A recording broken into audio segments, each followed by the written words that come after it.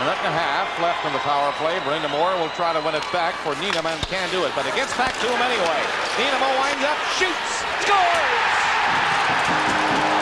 It was deflected in front maybe, but Niinimaa took the shot, and the Flyers are back in it.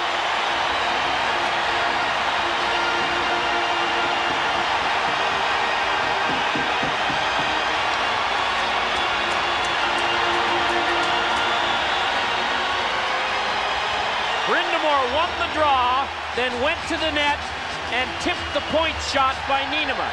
And Steve Yzerman was complaining that he was tripped trying to hold Brind'amour up. There's the tip, right down it goes. Vernon no chance on it. It's a tough play for the defensive zone center, but look at the traffic in front.